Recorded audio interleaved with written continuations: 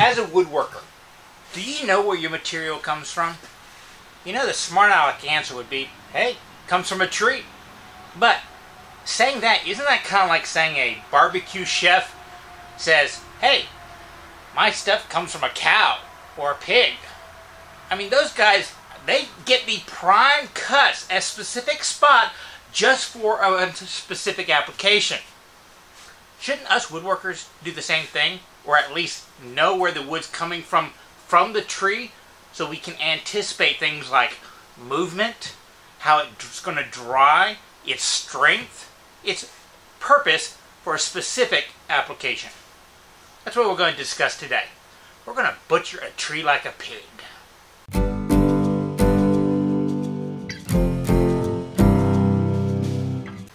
So we have our classic tree. So, right off the get-go, let's say this. If you are an industrial lumber maker, a lumberjack, milling places, stuff like that, there's only a certain portion of the tree that you're concerned with. And that's basically about a foot or two above the ground, up into a foot or two below wherever the first branch is. And that might be way up high, but if you have a branch that fell off, you got to bring that down. That is the area that's going to return the straight grain that your millwright people, your furniture making people, all those guys pretty much demand. Everything else is either too small or too much reaction wood or too rotted, or there's so many other variables. So in a big tree, it's really only the trunk that's of commercial value to the majority of the world for what we're using wood to make stuff with. At least solid wood, that is. And that's only if it's the right tree. Now, a tree's main purpose is to gather water and gather sunlight. Which is why, even though Texas has a lot of grasslands and deserts, I mean, we have some of the biggest trees you have ever seen in your life. But they tend to grow out in these big fields, these giant oaks where, you know, you could drive your car around the outside. I mean, you can't even see around the huge. There's no way a dozen people could reach around them. They're just massive with lots of mass. And they're completely worthless to furniture makers because there's no competition for sunlight. They basically, their trunks don't grow very high, but their canopies grow out really, really wide. Sometimes several hundred feet wide, and they stay just high enough so that the deers and the cows can't reach up and eat the little budlings. So you look at that, well, this a foot above the ground, 3 feet above the ground, and then up, you know, a few feet below that first branch, there's just not that much good wood there. Which is why lumber is called more of a forestry industry, because they prefer forests. And I don't know if it's a chicken or an egg. Why do we prefer cherries, maples, specific oaks, apples, that kind of stuff? Could it be that how they grew was nice and straight and stuff like that? So those were the trees we originally started harvesting, so we developed tools that just worked well with those trees. Maybe if we didn't have this option, those wide oaks in Texas would have been our preferred materials because we would have developed the tools for those. Instead, you know, in Texas we made grass huts, or the desert they made mud huts. Whereas in the forest, they got access to these really tall, straight trees where they were competing for sunlight. So the canopies tended to grow up instead of out and wide. And they had to reach for the sky. Which could also be why walnut has its own unique classification for how they grade the lumber. Because walnut trees aren't a very hardy trees. If they're trying to compete in a tight forest, they're not going to survive. So especially down in Texas, walnuts are generally kind of a river bottom tree. They grow along lakes and rivers and stuff like that, which means that they tend to have deep tap roots because they are seeking for the water. They're a water-thirsty tree. And the roots go really deep to anchor them pretty well, but they suck up a lot of water, and it allows them to grow over the riverbeds. They can grow sideways and stuff like that. Which, because the grain isn't going straight, it's actually hanging off the side, and there's a lot of torsion in there. It creates what they call reaction wood. And we as woodworkers hate that stuff. A tree branch is the best example of reaction wood that I can think of. If you think about it, a tree branch is having to hold up a lot of weight. And the bigger the branch gets, the more weight it is. So what happens is the pith of the branch, it'll start out towards the center, and then as it goes out along the branch, it's going to get higher and higher and higher until it's really close to the top. The reason why is the branch is trying to uppercut to lift the weight. So all of its growth is happening underneath. And because of that, it adds pressure towards the top to lift that branch up to keep it from sagging so much. The problem is, if you want to use that piece of wood for something like making a chair leg or something like that, you will end up planing or cutting a little bit off the top, and it will release that pressure, and all of a sudden it's going to spring. And then you cut a little bit off the bottom, it's going to release some pressure there, it's going to go spring. And it just bounces back and forth, and you can never get those woods flat.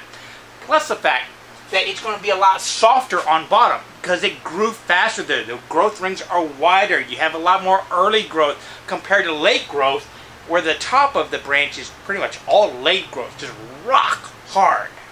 Which, if you think about it, that walnut trees that are growing off the creek beds, well, all of that's reaction wood. So you just can't use a lot of it. So when they start harvesting it, they have to get specific trees, and then they have to cut it a certain way so that the reaction wood will make it, cut but not twist. I mean, there's so many variables there that they can never get nice straight grains like you would in a cherry tree or a maple tree. So now we go back to our pristine tree, nice and tall. And we know that those industrial guys are going to come down below that first branch or that first crotch because they don't want to deal with that reaction wood. They want a nice consistent look to it. So why do they come up from the ground so far? Well, a lot of it has to do with that transition. Remember, if the tree is swaying in the wind, well, this has to develop a lot of strength down here.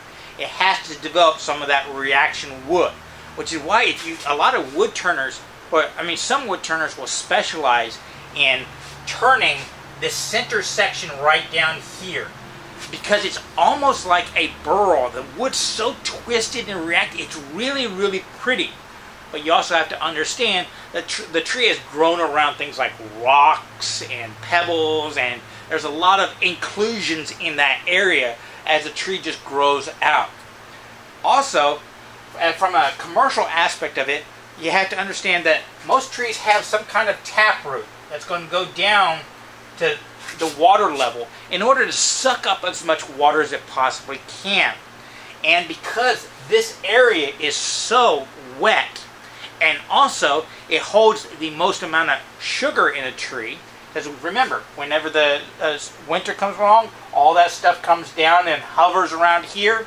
Most of the time the heartwood up the trunk doesn't have much sugar in it. It's pretty much theoretically dead. It's not doing too much. It's the sapwood and the cambium layers on the outside of the tree underneath the bark that's doing all the work.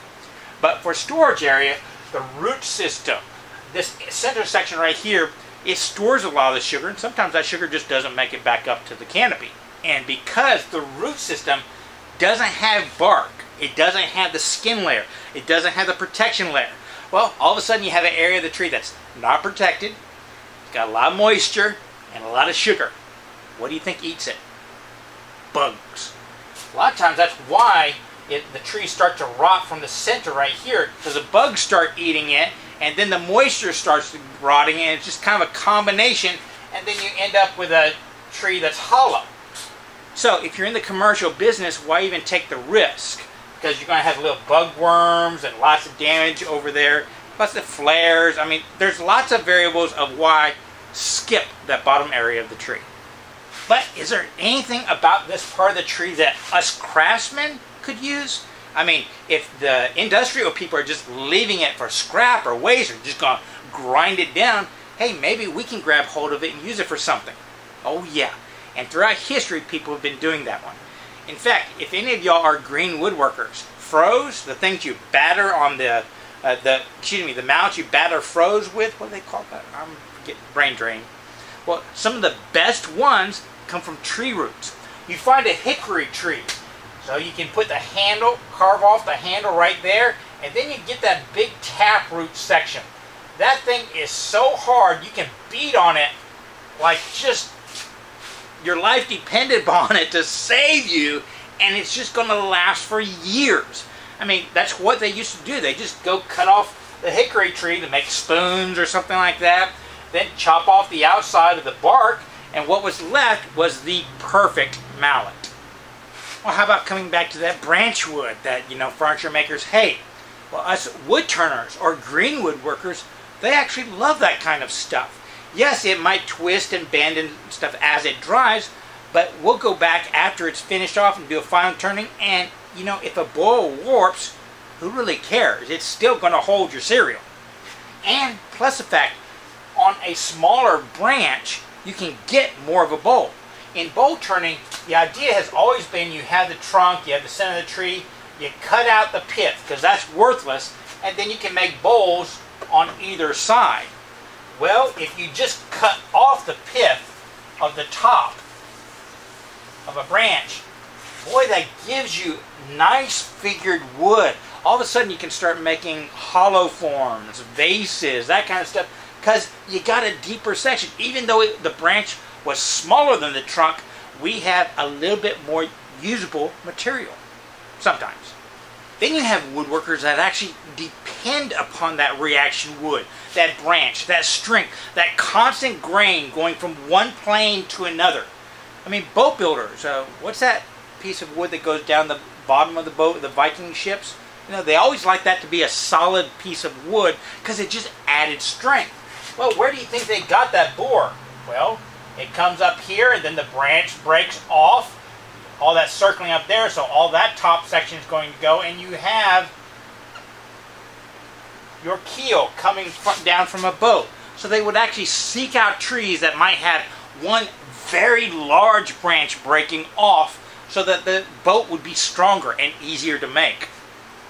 Trainware workers, they actually prefer branch wood. They want that bending action so that they can get a piece of grain moving all the way through their piece. A spoon carver, for example, making a ladle. You want the handle coming out, then you want that little scoop. Well, what do you have? If the pith of the tree is breaking off here and running up, if you can split that, so you get nice straight grain right there, and it runs through a thin handle to create your ladle.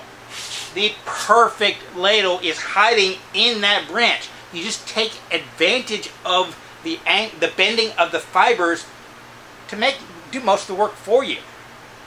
And speaking of reaction wood for spoons, one of the harder things to do is carving out that little bowl of a spoon or a ladle. Well, if you know that the wood is a reaction wood and as you remove the material it's going to bend up, well, you have to carve away less in order to get your final shape as it dries. So it's a lot easier to do big pieces a little bit flatter with something like an axe that removes a lot of wood, and then cleaning it up, letting it warp to the shape you want, and going on from there, than it would be to use your little knife and scoop out that bowl repeatedly. I mean, kind of like getting the best piece of bacon from a specific part of a pig.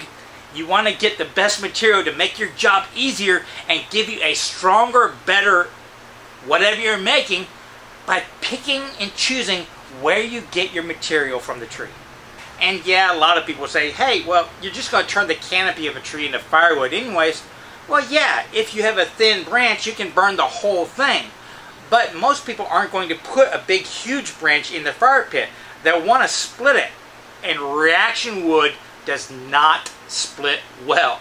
People that are splitting logs, they prefer the same stuff we do because it splits straight and it splits easy. That's why we gravitated to that straight grain stuff in the first place to begin with. Yeah, same thing. But just because there's a lot of reaction wood doesn't mean that there isn't any commercial application for it. There are actually companies that specialize in going after the weird stuff. I mean, if you think about it, you got two giant branches coming off, splitting off just right.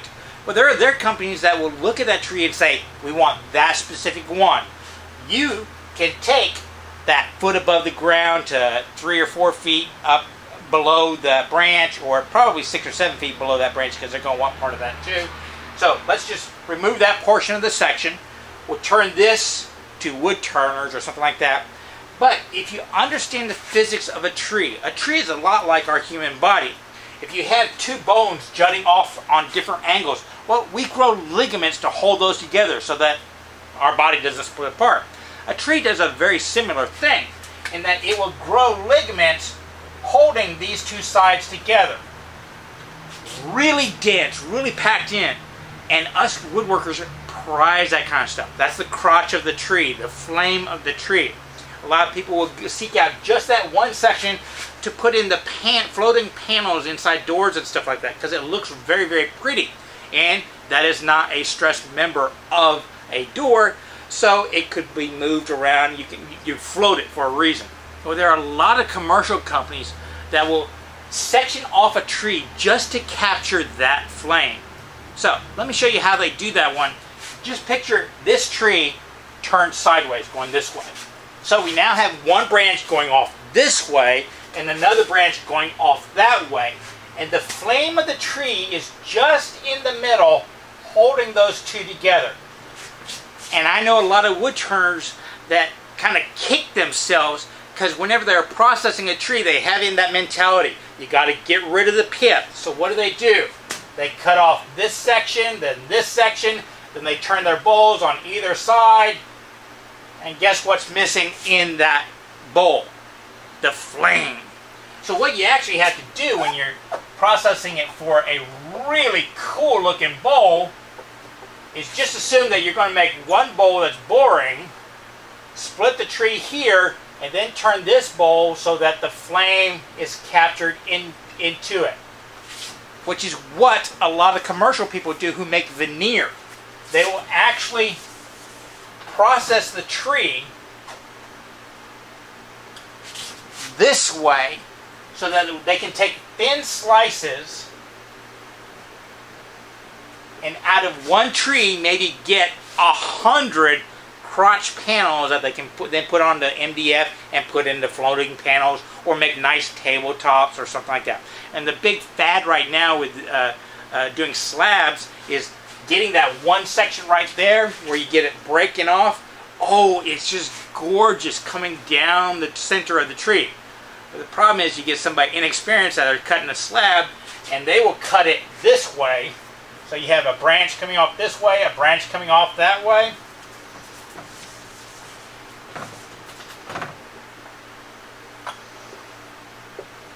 And they're trying to get that slab right there. Well, if you cut it down the center, there's actually not much there. You need to cut it along its side to get it, because that is a very thin spot in the middle of the tree, suspended between those two areas. So, how you butcher that cow results in what the marbling is going to be in your steak. So hopefully dissecting the tree might explain to you a little bit what's going on when you're building a piece of furniture.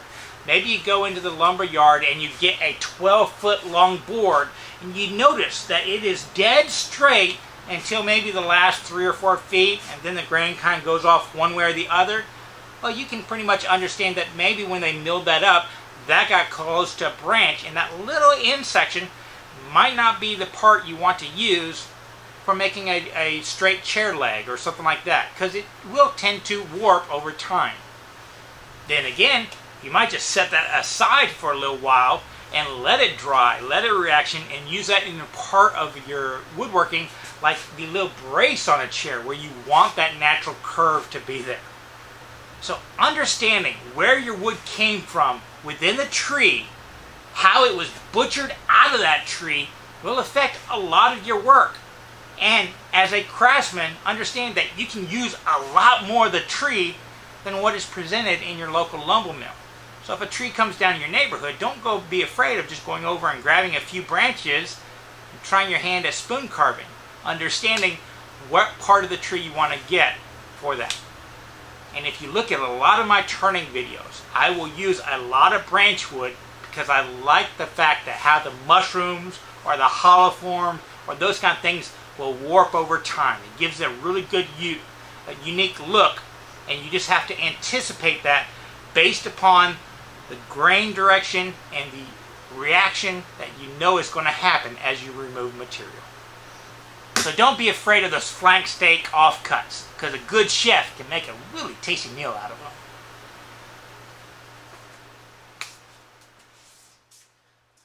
So for today's bonus, I'd like to talk about Shannon Rogers again. If you remember, probably 50 episodes ago, I introduced you to him to the Renaissance Woodworker, his YouTube channel, as a great resource to learn hand tool woodworking, which is what he specializes in. But he's also in the lumber industry, so he's a great resource for bouncing off materials about our materials. And he allowed me to a few minutes of his time right before I did this video to bounce some ideas off of him about this analogy. And he told me it's a few things, you know, about the veneering that I didn't really kind of realize, but it made a lot of sense. And I passed that along to you. And he let loose a little nugget of information. His next semester in his hand tool school is going to be all about green woodworking. A lot of the stuff we were talking about here. So I want to give you a heads up. Keep an eye out on the hand tool woodworking school. He'll probably have some information very shortly, but he's about to announce a new semester, which if you've seen his stuff, it's really in-depth and you'll get a lot of benefit out of it, that's going to specialize on green woodworking. I'll put a link down below.